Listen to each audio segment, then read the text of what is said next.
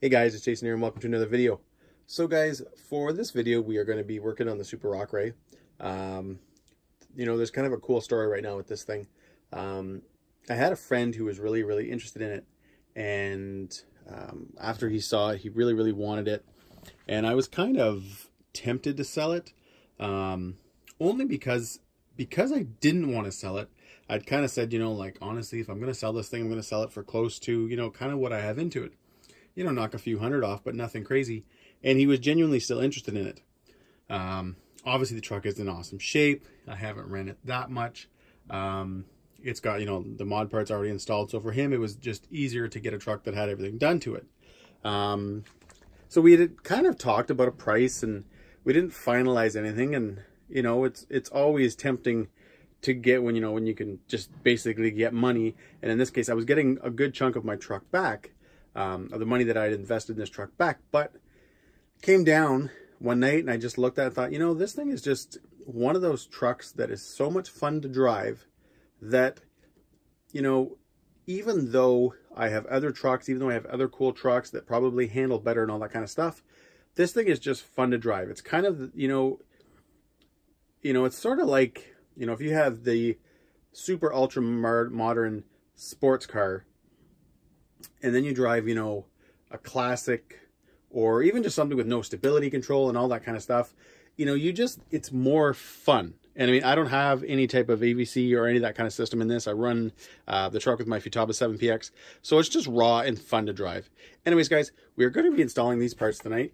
They are the rear trailing arms and the front knuckles. I've had these parts, guys, since almost since I got the truck.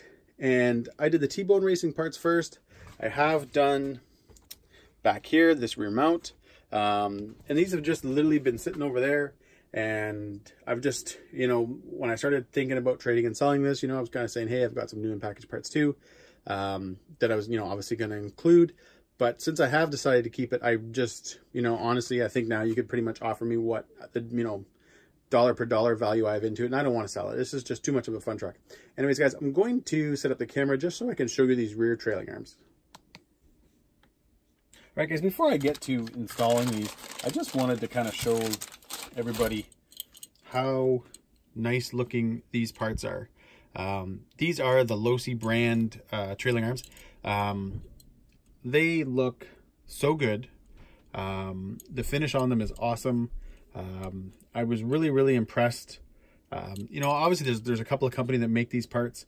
The one thing for me is I hate when you have like, kind of like different colors of like aluminum and anodization and stuff like that. I hate that. I find that just kind of ruins a vehicle.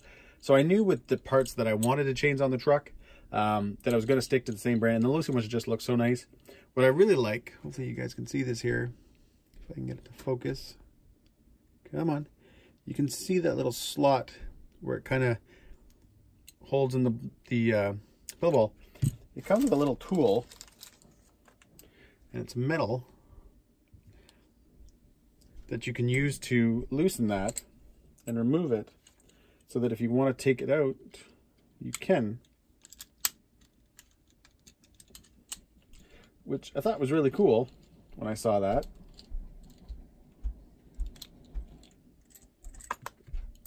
There. So if you need to, you can remove it, clean it, do anything you need to do, and there you go. So I thought that was kind of cool. I thought that was a nice little touch. It's not just, pluck it in and you're good to go type thing. But anyways, guys, I want to get these installed, so let's get going. I went ahead, guys, and removed the wheels and tires. This isn't going to be like an install video in the sense, watch me unscrew a bunch of screws and stuff like that. I know most of you guys won't have a problem with this. While I'm doing, guys, the installation, if I notice anything, odd or just anything that I had a kind of problem with, obviously I'll show you guys that. But if not, guys, you'll see these bad boys installed in a few seconds. All right, guys, so the arm is out. And the only thing I wanted to show you guys was when you guys do remove this, if you're doing your parts, the front two screws, so the ones that are basically holding the actual arm, and this one is where the sway bar goes, those were just a little bit shorter. Besides from that, the other three boom, boom, and sorry, boom, boom, and boom are all the same length. You got your 4 nuts. One thing I noticed that I thought was kind of cool is that when I was removing, I think this screw, this is the one that had the shock on it, you could actually see how this was like screwed in too tight and the plastic was kind of flexing a little bit. So obviously we won't have that problem with the aluminum. All right, guys, there you have it. I got the 2 rear trailing arms on. The only thing I've got to do at this point now is kind of adjust the limiting strap. If none of you guys, I mean, most of you guys probably have experience with them, but if any of you guys aren't, you know, quite sure exactly what a limiting strap does, what it does is a limiting strap will limit your suspension and your shock travel. So instead of your suspension bottoming out and putting the strain, for example, on the rod and the rod end on the shock, or even I guess just the pin, I don't know if you can really see, but obviously up like the piston and everything inside the shock, what it does is it'll limit so that your shock never fully, you know, opens right up type thing. So you don't get the strain. The biggest fine, I got kind of familiar with these on my Bauhaus, my HBI Bauhaus, because I used to have a lot of problems. So I always ran limiting straps on them. And basically I used to break either, I'd strip the rod end right out of the shock type thing. This will obviously keep that from happening so that your shock doesn't fully open, and that way you won't have the strain on those parts. So basically all you've got to do is you've got to, these are, I mean, these aren't the greatest. They're nice because they're adjustable, and I did have them set up when I first got the truck, and then as soon as I added this part on, it must have just changed everything just a little bit. There is a couple adjustments here. It changed things a little bit that it kind of decided that it just needs to be a little bit more tighter. So I've just got to kind of tighten it up so that this thing, because right now you can kind of tell it's very, you know, it's not tight, and it should be right now with obviously with the way the truck is hanging right now. This should be what's holding the suspension. This is what should be holding this whole rear assembly up. And instead right now it's the shock. But yeah, guys, I got them both on. Pretty much straightforward, guys. Nothing to tell you.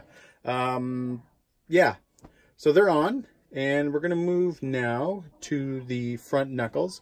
But I am going to say, guys, that they do look wicked. You know, the gunmetal body was just a little bit of red, and now those parts is really going to set this truck off. I'm definitely happy that I kept this beast, because it's yeah, you know what, Losi just did a really good job on this, and the fact that it's an 8S truck makes it even that much more fun. All right, guys, we're on to the steering knuckles now. The new knuckles do come with bearings as well, so I just thought I would take this opportunity, guys, just to kind of give you guys a little bit of advice. If you're ever trying to install bearings and they don't fit, and I'm not saying that's the case right now with these, but you just can't get them, you know, pressed in, throw them in the freezer. Metal shrinks a teeny tiny bit when it gets cold, the same way as heat will, metal will also actually expand if they get warm. So a lot of times, you know, if you can't get something to fit, putting something like this, warming it up, doing your bearings, putting them in the freezer so they cool down a bit, you'll actually be able to get them installed. And again, I'm not saying, guys, that's the case here. I haven't even tried yet. But I just thought I'd show you guys these parts. They're definitely nice looking. They are labeled left and right.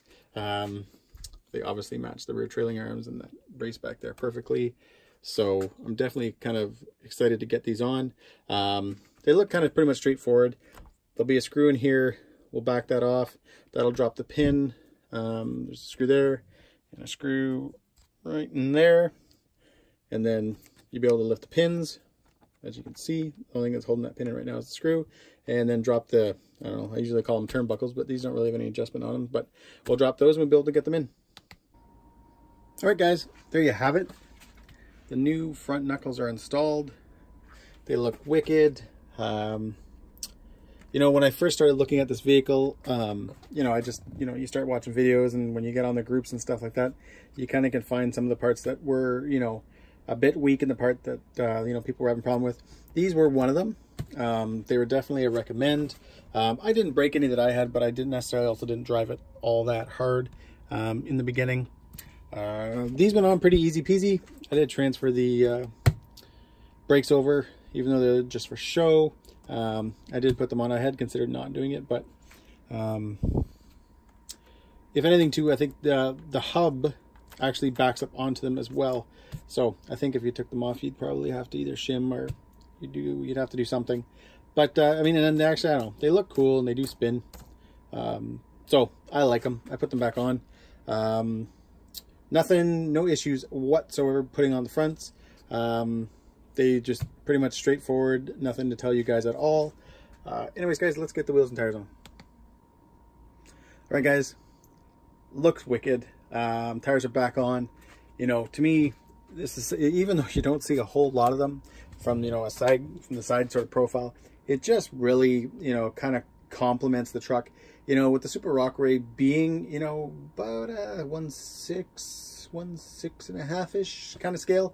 You know, those parts really, you know, they're big, they're bulk, they're beefy, so they kind of just look that much, you know, even better. They're not, you know, teeny tiny like 1/10 scale parts or anything like that.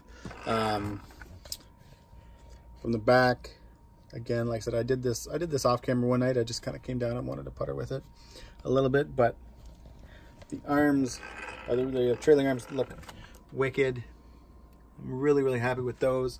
Front knuckles are on as well. Obviously, you can't see those as well because they're obviously kind of sort of tucked in there, but they're there and they look cool. And like I said, they're going to add strength. That's the one thing, like I was mentioning a couple minutes ago, it is, you know, one of the weak points of the truck. But yeah, I'm pretty happy. You know, like I said, guys, I was considering getting rid of this truck, and you know, it's funny. You see so many other trucks all the time, and you don't see these at all. And you know, to me, people should be owning them. And I say that not from the thing like, oh, just, you know, spring up $1,000 or whatever and buy one. I'm talking to the guys that are buying the $1,000 trucks and then dumping thousands and thousands and thousands into them. You know, if you're one of those guys and you've been kind of looking at this truck and kind of, do I want to get one? You know what? I did the same thing. I was very, you know, kind of like, you know, my driving style is just bashing, you know, a lot of speed, ripping over hills. That's mainly what I do. So I knew what a solid axle truck was going to be like. It's not like, you know, I knew I was buying an 8 scale, you know, how do I explain this the best? When I bought my Yeti XL, I assumed, in my head, I was just thinking, hey, I'm buying this big, cool truck that's got a solid axle and it's got cool, you know, trailing arms, and it's going to be super fun because it's going to look awesome. And then I drove it and I was like, holy crap, this isn't a whole lot of fun, because I was expecting to have an Erevo HBI Savage style truck. Now, I know that might sound, you know, kind of ridiculous. Hey, Jason, it's a solid axle truck, blah, blah, blah. But you know what? It's a few years back, quite a bit now. You know, I didn't realize the differences that it was going to be. Now that I have other trucks, and I've been driving other trucks, and obviously I've been driving now for a while, it's, you know, this thing is just fun. It's a different experience to drive. And, you know, every time I take it out, I enjoy it. It's fun. I haven't had it out a ton, only just because, I mean, hey, life, busy, whatever, or I'm taking out other trucks. But I'm definitely glad, guys, that I have this. And again, if you're in the market, you know, and you guys are looking for something else, you know, if you have those quintessential bashers, and what I mean is, if you've got the Arrma Kraton, you have, or the Arrma Outcast, or you have a Reaper, or you have an X-Max, you have some version of an LST. If you have those trucks already, you have a wicked basher. Step out, buy something a little different. You know, a few people have asked me, you know, what would you recommend, you know, the Super Rockaway or the UDR? And yeah, it's the Super Rockaway all the way, not even close. It's not even, just because both trucks are solid axle, they're not even, in my mind, and it's not meant to piss anybody off who has a UDR, they're just not even close. To me, this is so much more fun to drive. You know, it's a little bit bigger and it just looks deadly. And it's just, I don't know, again, guys, I find it more fun. Anyways, guys, I'm going to take it outside now just for a couple of pics. And the only thing, guys, I do have left for it that I haven't installed yet, way over here, is that's the 5th scale servo mount. I don't have a servo for it yet. I do need to get one, though. The servo is a little weak. It works. It works. But it's, yeah, it's, you know, I definitely think, you know, a quicker torquier servo, something that holds tires better, would definitely be a lot more fun. But anyways, guys, thanks for watching, and here's a few pics.